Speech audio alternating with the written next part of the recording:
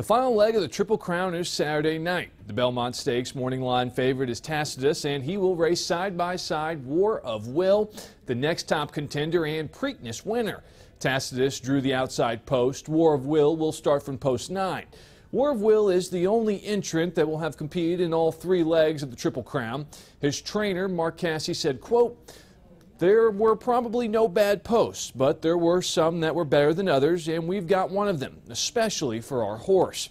Post time is 6:48 Eastern, again, Saturday night. Matt Yurus, CBS Local Sports.